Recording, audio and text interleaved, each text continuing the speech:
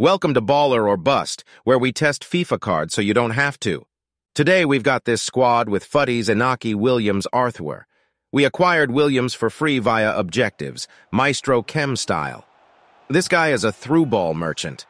This is another card that fits certain play styles, but he's also a really good late-game sub if you don't start him, especially for free. He's controlled, but his pace does sometimes feel like it has an extra step to it. He's got some of the best striker movement I've played with in this game. Does a really good job of making uncovered runs through while staying on sides almost every time. His shooting is good, but not amazing. If you can green time your shots, it really helps with this card. U7 by code ZAID 6% off. His passing is decent, nothing crazy, but good enough for his play style.